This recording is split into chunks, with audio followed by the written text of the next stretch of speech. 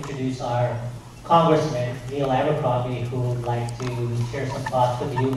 And if there are some questions that you may pose to him, I'm sure he'd be more than happy to. So please welcome Representative Neil Abercrombie.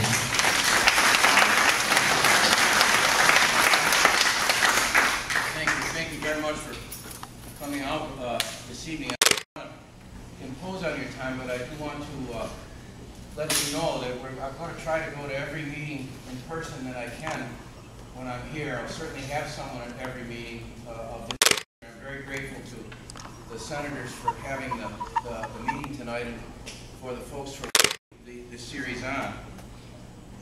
What I want to indicate, and I think the reason that they asked me to come up kind of midstream here in the presentation is your questions, many of them involve having to get answers that perhaps I can help share, and maybe I'll stay up here with you folks if I can do that.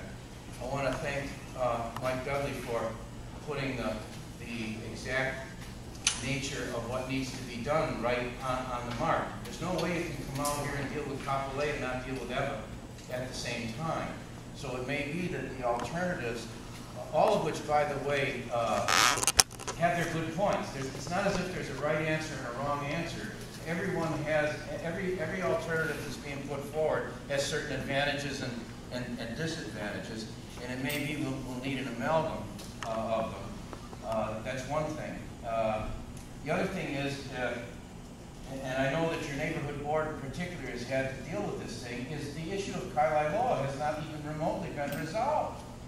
I mean, it amounts of public policy lunacy to go ahead with anything regarding rail or any other kind of transportation solution and think that this Kailai law master plan, which is really a discouraging document,